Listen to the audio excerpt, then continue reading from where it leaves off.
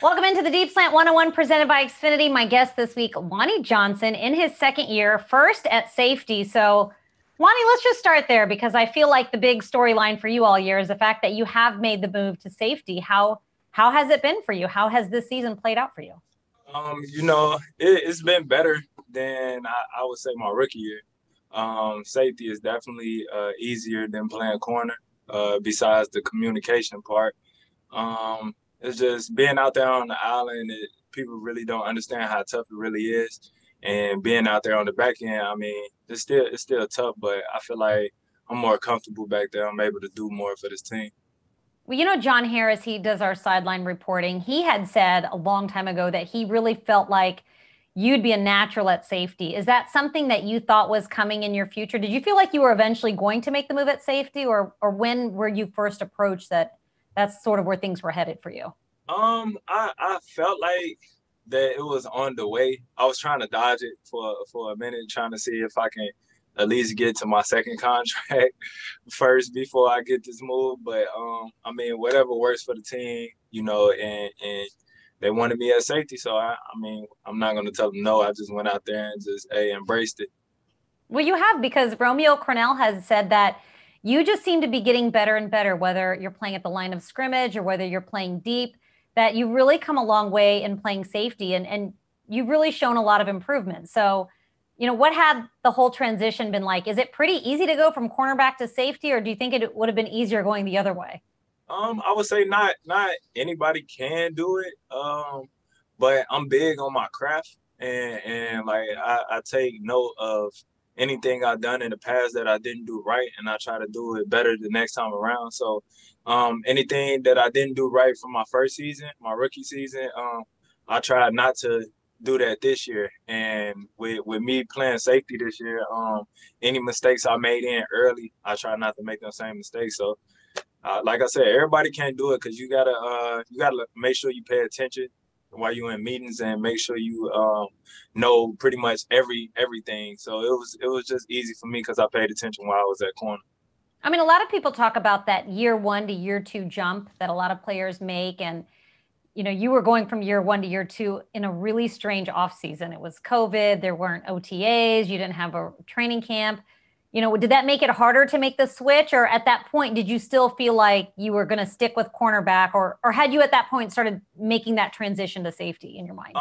I came in. I think like since you said we had no off season, so the coaches didn't really get to see like all the work that I had put in this off season at corner. And then once I came in, and I was doing fine at corner, I think so, and I think the coaches seen that too. But once they moved me to safety and they seen like the flashes, they know my aggressiveness. They just know that I'm one of them players like you really don't want to piss off. So I mean, I don't know. I just feel like the coaches made the right move with it. Well, we certainly thought so after watching that Patriots game. That the play that stands out, obviously, that 4th and 4 with Cam Newton, you and Justin Reid both coming out blitzing. I mean, is that one of your favorite play calls to get dialed up as a safety? I have to imagine that's a lot of fun to get to do that. Oh yeah, definitely. That's my evil twin, man. So when he calls that play, we look at each other like you already know it's go time. So it's like we just go out there and we try me and him competing with each other. I always said that. Me and Justin Reid, we just gonna come in, we're gonna compete with each other, and when he make that call, it's whoever get there first, man, get the sack. You said evil twin. I was totally going to ask you about the evil twin because I see both of you posting about the evil twin. So both of you are evil. There's not like a good and an evil twin. You're both evil, right? So where did that come from? Who started this evil twin stuff, and what does it mean? I think actually a fan had said they couldn't tell me and Justin Reid apart on the field one day. I think we had on the same glove, same cleat. Both our dreads was sticking out our helmet, and it was like they couldn't tell us apart. So from that point on, I was like, man, forget it. Let's just call each other evil twins, man, and go out here. We both got bad intentions when we hit people. We just both got like a lot of built up anger, and we put it out there on the field in a good way. And I mean, it just plays out that way, man.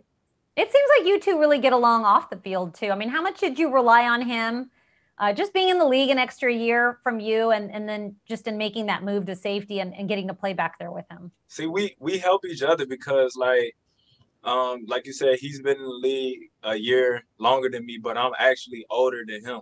Oh, you So it's are? like, yeah, so it's like that's my little brother, but like he called me his little brother in the league. So it's like, it's a lot of back and forth with me and him with that. And I mean, like you said, we real tight off the field, and like he helps me with a lot of stuff as far as playbook wise. I tell him what I see, and he tell me what he see. We just helping each other, man. Hopefully, like the organization keep us together for a long time. I wouldn't mind.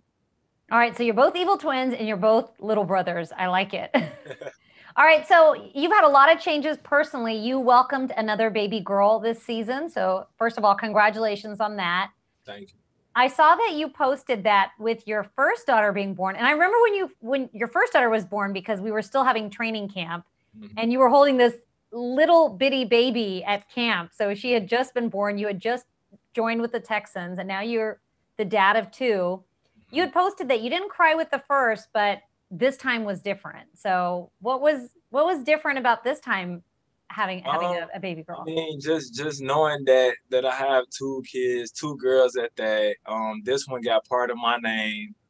She's born in November. My birthday is in November, so both Scorpio. It's just so much emotions that came with my second child. It was just like I love my first one to death, but I didn't know how I was gonna react when the second one came, and I just knew that I had to turn my game to a whole nother level because I have two girls and I want them to be proud of their dad in any way possible, and I want them to just know that like their dad gonna be around for a long time in this league. So I had to turn it up for them. Do you think being a dad has changed what sort of player you are or how you are just in general? What kind of dad are you? Man, so like you said, like being a dad has changed me. As you can see, my energy from the Patriots game probably was different from my whole first year, from this whole season. Like it just came from, I guess, my daughters. I know at this point, like I'm playing for them, and I have to do whatever I got to do to make sure the food stays on the table for them. So I'm going to get it.